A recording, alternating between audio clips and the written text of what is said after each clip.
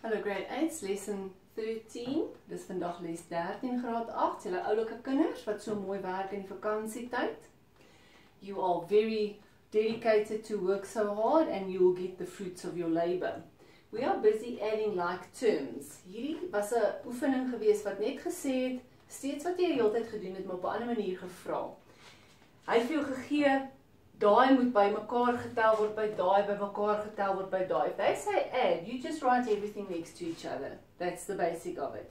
If you want to first say plus and then write the bracket, it's still going to stay the same. So met ander woorde, jy kan direk net alles net langs mekaar geskryf het omdat hulle gesê het plus.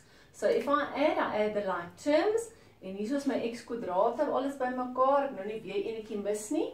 As ek die x kwadrate by mekaar tel, tel ek die koëffisiënte by mekaar, dit gaan nog steeds x tot die mag 2 wees, maar minus 3 en minus 4 is minus 7. So when I add the like terms, I'm looking for the same exact variables, and I keep the variable x squared as is, and I only add the coefficients, minus 3 and minus 4. Volgende enetjie op my lys is die 3xi. There are 3 of them. I'm still going to get something xy, and if it's 0xy, then it just falls away. So ek het plus 3, min 7 gee vir my minus 4, en as ek sê minus nog 3 daarby, dan gee dit vir my minus 7. So I'm adding, I can first add them, the minus 3 and the plus 3 is nothing, so only minus 7xy is left, or 3 minus 3 is minus 4, and minus 3 is minus 7. Onthou, jy is nie besig om te maal nie, it's not multiplication, that a minus and a minus gives a plus, you're adding. 3 en minus 7 gee minus 4 en minus 4 en minus 3 gee minus 7. It's not a minus times a minus there. En wat oorbly, all of these that are left are all something y square. Add the coefficients, minus 1, minus 10 is minus 11, plus 15 is plus 4. So minus 1, minus 10 geef my minus 11, plus 15 geef my plus 4y kwadraat. Die vraag het nie gevra om dit in dalende magte van x of stygende magte van y of enigiets te gee. They never gave me any indication on how to write the answer. But if they did say in descending powers of x, we were right. Descending powers of x, as hulle gesê dalende magte van x, was ons reg. Dalende magte van x, want is x tot die 2, x tot die 1, x tot die, daar is nie, 0. X to the 2, x to the 1, x to the 0, because there is no x, so it is in descending powers of x, and even ascending powers of y. Dis selfs stygende magte van y, want hier is y tot die mag 0, y tot die mag 1, y tot die mag 2, stygend. This is y to the power 0, y to the 1, y to the 2, so you can see it's in ascending powers of y. They never asked me that. Questions like, what is the power of this expression? Wat is die graad? The degree, sorry. What is the degree of this expression? Wat is die graad hiervan? Die hoogste eksponent is 2. How many terms? Hoeveel terme? Dat daar 3 terme is. So we can ask all those questions again and again. Coefficient of x squared is not 7, minus 7. Reg. Goed. Kom ons kyk na die volgende enetjie. Just add the like terms. So we have x to the 3's, 8 minus 1 is 7, x to the 3. 8 minus 1 geef my 7, x tot die mag 3. Dan ons by die kwadrate, 6x kwadraat min 2x kwadraat, 6 minus 2 is plus 4. 6 minus 2 is 4. Wat so goed? Nog steeds x kwadraat. Jy doen niks met die veranderlike. The rules must be so clear in your mind. When you add like terms and you don't do anything to the variable, just add the coefficients. Jy moet baie mooi jou reëls ken. As ek optel, soek ek gelyksoortige terme en ek doen niks met die veranderlike nie. Hy bly wat hy is en jy tel net die koëffisiënte by mekaar. Dan is ons nou by die x'e. So it was min 4 plus 3 is min 1. X, and you don't have to put that 1 there, but if you want to, you can. En dan laastens wat oorbly is 5 en 7 wat nog vir altyd 12 was. 5 plus 7 has always been 12. And now we've done it so that it is in descending powers of x. Dis in dalende magte van x. Die konstante term is 12. If I asked you for the constant, it was 12. What is the degree of the expression? 3, wat is die graad van die uitdrukking? Die hoogste eksponent wat 3 is. Hoeveel terme is hier? There are 4 terms, 4 terme.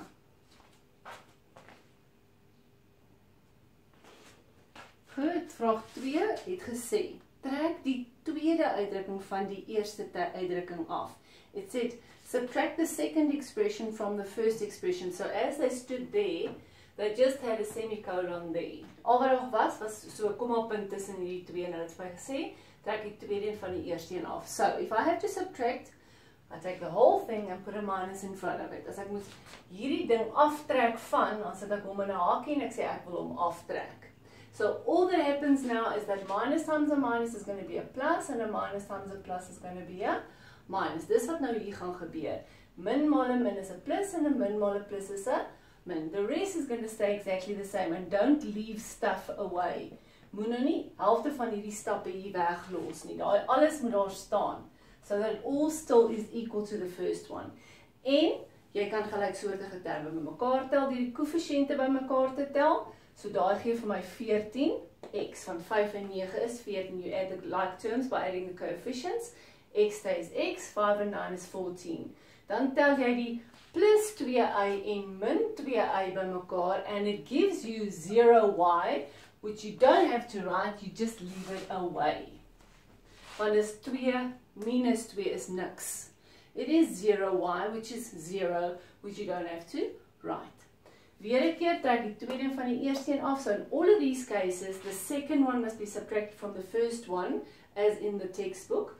So all you have to do is write that second one with a minus in front. Write the second one with a minus in front, second one with a minus in front. And now all that happens in the first step is time in the negative. So it's a minus times a minus is a plus, times a plus is a minus, times a plus is a minus. In all of these cases. Die res bly net soos wat dit was. Don't be too lazy to write all this down again. And A, 3B, and C. Now I add the like terms by adding the coefficients. 4 and 1 is 5A. Ek tel die koëffisiënte 4 en 1 bymekaar. By die B stel ek die plus 1 en die min 3 bymekaar. Gee vir my min 2 nog steeds B. En min 2 en min 1 is minus 3. Minus 2 and minus 1 is minus 3 still. C, and that's the answer, because you cannot add them because they are unlike terms. Dis ongelyksoortige terme, daar's 3 terme en dis die antwoord en klaar. You cannot simplify that at all. They are unlike. So again, step number 1 is the minus times the minus is a plus, times the minus is a plus, minus times a plus is a minus. That's what you get your mark for. And the rest will still stay what it was. Oorspronklik was dit so. En jy skryf al hierdie goed oor, do not be too lazy to write it down again. All that happened is that the minus was timed in with all of those signs and there was a sign change. Die minus het al daai tekens verander. Nou tel jy op gelyksoortige terme. So dis a kwadraat b en a kwadraat b. Please be careful that you don't add a square b and ab square. They're not like terms.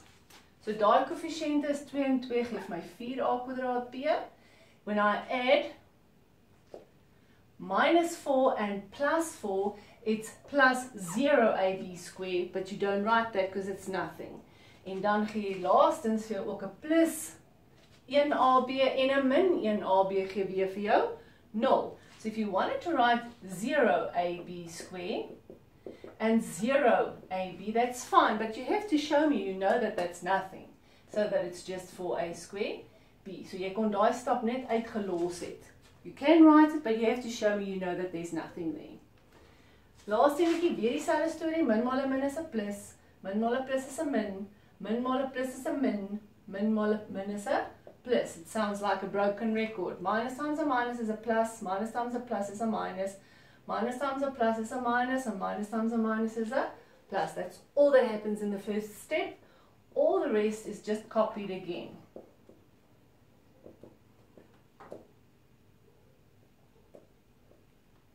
Right, en nou tel ek die gelyksoortige terme bymekaar. The like terms with the same variables, exact same variables, as the y3s, is going to give me how many y3s? 4 plus 1 is 5, y to the power 3. Jy tel net die koëffisiënte bymekaar. Dan as ek gaan kyk na die y kwadrate, sit ek met min 7 en min 3 wat min 10 uit tot die mag 2 is. Because you're adding, it's not a minus times a minus. It's not what we did there, times. When we add, it's minus 7 and minus 3 gives me minus 10. En dan sit ek met die die eie. How many y's? Plus 2 and minus 1 is plus 1y. Put the 1 there, don't put the 1 there, it doesn't matter. En dan die laaste is wat oorbly is minus 1 en plus 3 wat plus 2 is. Minus 1 plus 3 is equal to 2.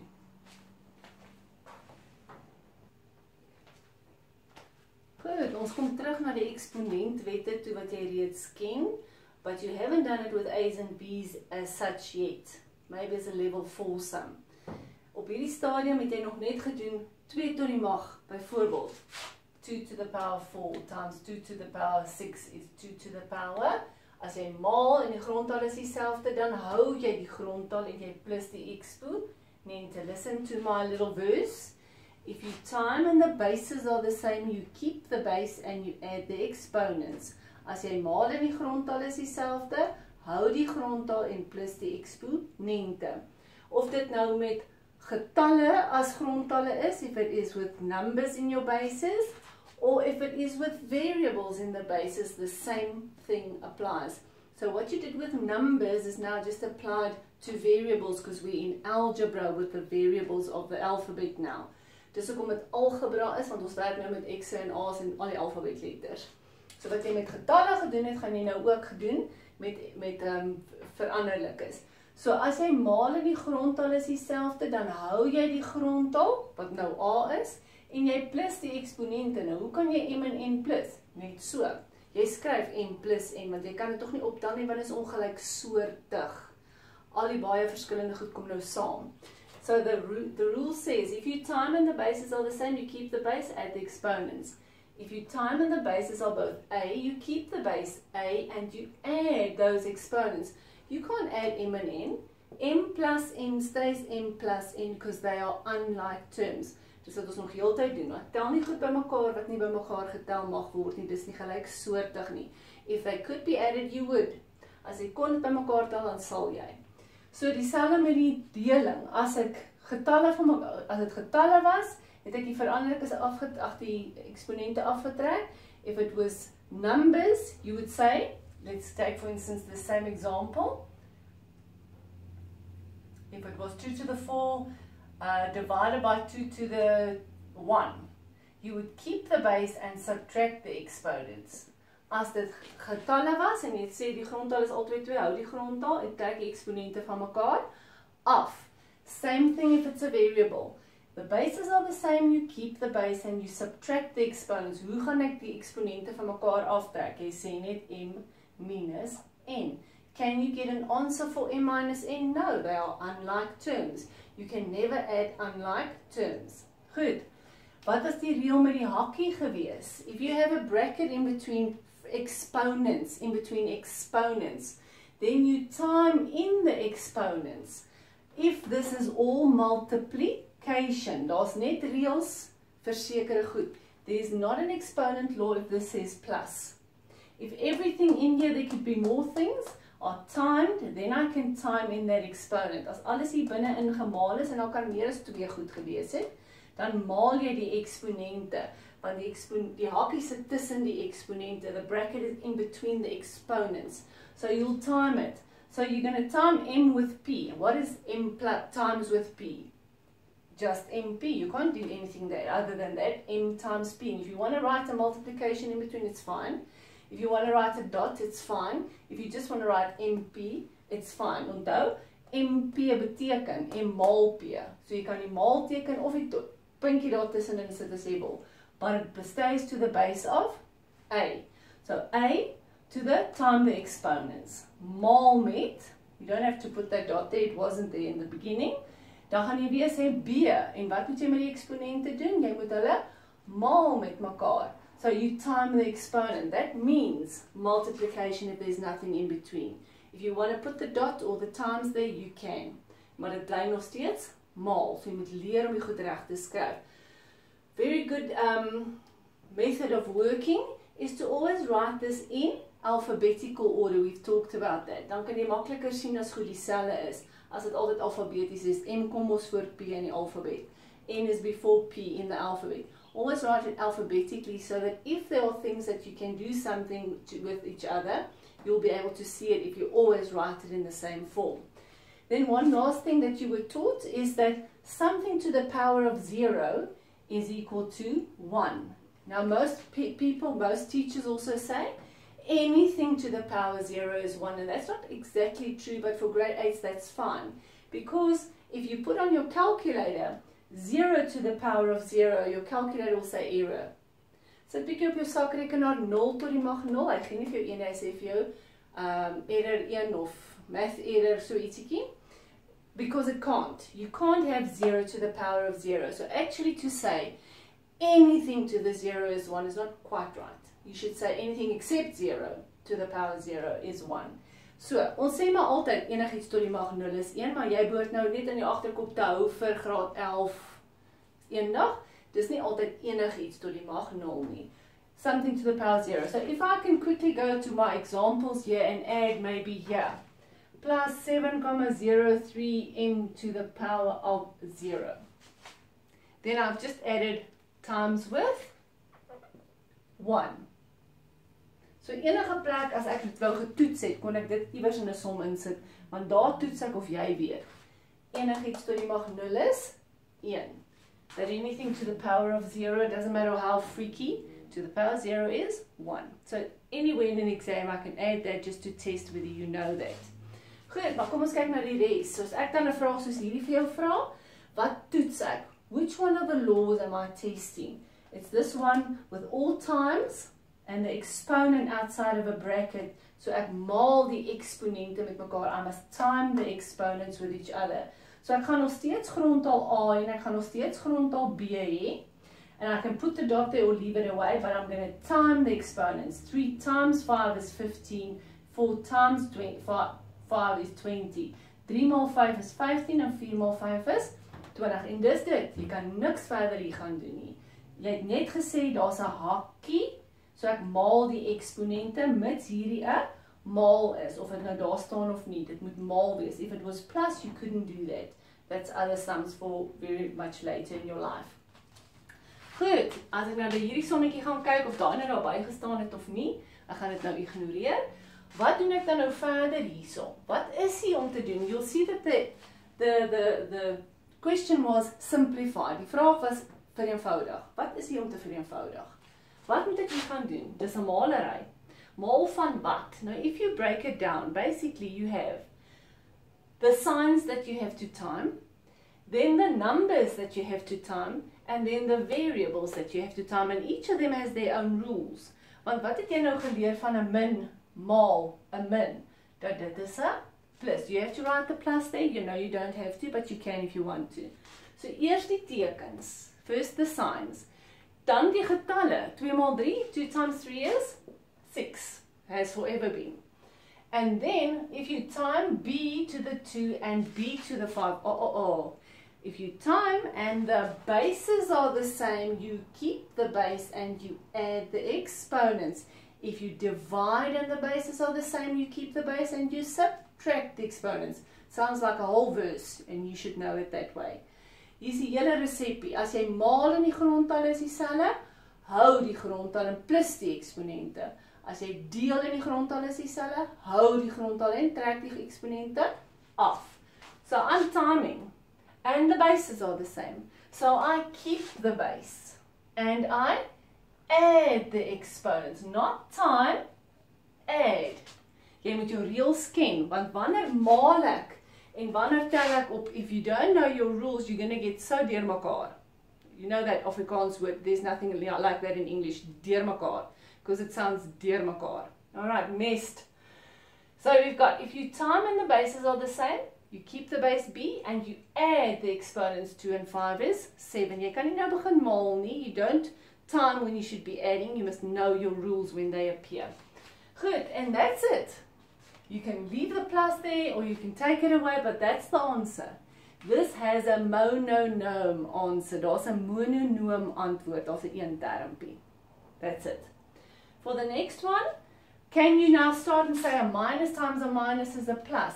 No, because order of operations, first you have to do that exponent. Eers moet jy die hakies gaan doen en wat se hakie goed is daar? What does the bracket tell you to do? You've got to time this in. So first of all, you've got a minus squared. Jy het mos nou al geleer van 'n minus tot 'n ewe mag en 'n minus tot 'n onewe mag. Can you see that in every sum there's a million little rules? You got to know them off by heart. Jy moet in elke sommetjie al daai duisende reëls ken. So as ek 'n hakie het, so first of all you can't say a minus times a minus, then your order of operations is wrong. As jy begin by 'n min maal 'n min is 'n plus, is jy besig om die volgorde van bewerkings verkeerd te hê. Jy moet eers hierdie ding uitwerk en hom gaan uitwerk because powers comes before timing. Magte voor maal. En as ek nou hierdie mag gaan doen, dan het jy nou geleer dat 'n minus to an even exponent is a plus. 'n Min tot 'n ewe mag is 'n plus. 2 minusse maak 'n plus. 4 minusse maak 'n plus. 6 minusse maak 'n plus. Every even amount of minuses make a plus, but odd numbers give you a minus. Minus times a minus 3 times will give you a minus. 7 times is a minus. To the power 101 is a minus. Tot die mag 117 is a minus. Tot die mag 116 is a plus. So a minus tot 'n ewe is a plus. En dan 3 kwadraat ken jy mos. Is 9. You know your powers of 2, your powers of 3, your powers of 5. Jy moet jou magte van 2 en 3 en 5 ken. So jy ken 3 kwadraat is 9. En onthou nou daai moet ingemaal word, want eintlik staan daar mos nou 1 maal 2. En dan is dit mos nou 3 kwadraat wat 9 is. If you first want to write 3 square, that's perfect. En dan b tot die mag 1 maal 2 gee vir jou b tot die mag 2. So we're breaking it down. Times still with 'n onewe mag oor 'n negatief gaan vir my 'n minus gee. Now this is a problem. So I'd rather want to keep the bracket. I don't want to write times a minus next to each other, although some people will not say that's wrong. It's just not nice. Okay? En dan 2 tot die mag 1 gemaal met daai 3 gee vir jou tot die mag 3, wat jy weet is 2 tot die mag 3, nie 6 nie, 8. 2 to the power 3 is not 6, it's 8. And then b to the power of 1 times 3 is 3. Do you see that you have so many laws? First of all, you couldn't start timing. That's rule number 1, order of operations. In this one, negative to an even exponent is a positive. Negatief tot 'n ewe mag is 'n positief. Dan moet jy die eksponentwet gaan gebruik wat sê, maal hierdie eksponente in. This is the law that I'm working with here.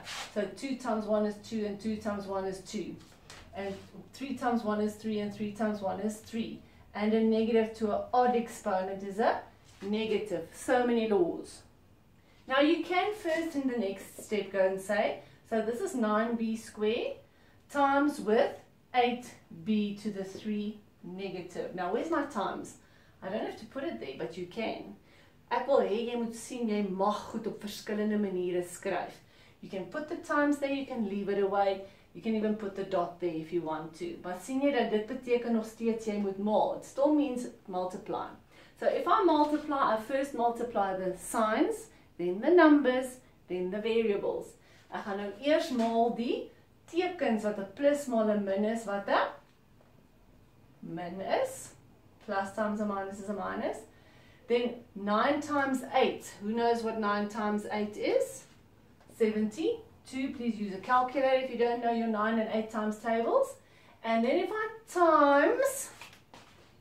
times and the bases are the same, you keep the base and add the exponents. Hoor jy my resepie? As jy maal in die grondtal is dieselfde, hou die grondtal b en plus die eksponente. So plus the exponents is going to give me b to the power of 5, not times. Sometimes you time exponents, that's when there's a bracket between. When you add exponents, it's because you have multiplication. En sê nou hierdie was 'n A en daai was 'n B, dan was jou antwoord net A maal B. If this was A and that was B, you couldn't add the exponents, then it would just stand next to each other. Because when it stands next to each other, it means times and you can't simplify. Kom ons doen 'n laaste voorbeeld voordat jy bietjie moet gaan oefen. Goed, hierdie hakkie beteken hy regtig ietsie. Does that bracket really mean something or not? The bracket doesn't, and I could even put more brackets here. This is the way it was written in the textbook, without brackets. Jy kan hakies insit of jy kan dit wegvat. I would take away the bracket because then there's times minus again next to each other. But there's nothing that has to be done timing in there. So can I just start doing this thing about if I have a minus times a minus times a plus. First do the signs. Kan jy ook eers hierdie twee maal en daai net so laat staan? Of eers hierdie net so laat staan en daai twee maal? I'm trying to let you know that there's lots of variations on every single sum. There can be an alternative. I would like to say, let's do it all together. But you don't have to. You can first do these two, time it, and keep that one standing there. Or you can first do those two and keep this one standing there. I'm going to do it all the way through. So, eerst die tekens, first the signs. Then the numbers, the actual physical integers, die getalle. And dan, hier's nou emme en enne en p's, so I'll do them all separate because if the bases are the same, you can add exponents, but if the bases are not the same, they're just going to stand next to each other. Daai m en n en p gaan ek maal die grondtalle wat dieselfde is, hou ek die grondtal en plus die eksponente, en die res staan maar net langs mekaar. So, eerste ding, die tekens. First, the signs. It's a minus, times a minus is a plus, times a plus stays a plus.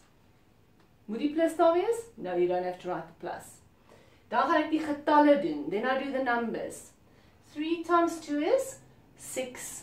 Times 4 is 24. 3 maal 2 is 6. Maal 4 is 4. 20. Dan is daar m's en n's en p's. So kom ons doen die m'e. So it's going to be m to the power of. You can't add all the exponents together. They're not all the same bases. Where's the bases that are the same? There's a m to the 2, there's a m to the 2, there's a m to the 2. It's not like terms. Dis nie gelyksoortig nie. Jy tel nie nou koëffisiënte bymekaar nie, jy is besig om te maal. When you add the coefficients. This is not adding, this is multiplication. And when you add, you keep the bases the same and you add the exponents. 2 plus 2 plus 2 is 6. Dan kom die enne. N to the 4, 3, and there's nothing there. So add the 4 and the 3 and you get 7. So jy hou die grondtal n, as die grondtalle dieselfde is, hou die grondtal n en tel die eksponente bymekaar. En dan staan nog 'n p. What's in between here? Times. You can write the dot, you can even write multiply, it can write nothing. P to the 2, there's nothing there. P to the 5. If you time and the bases are the same, you keep the base and you add the exponents. 2 and 5 gives you 7. So this, there was one step for this answer, would be plus 24, M6, N7, P7. 5 marks for one shot writing your answer down. But you got to know your rules.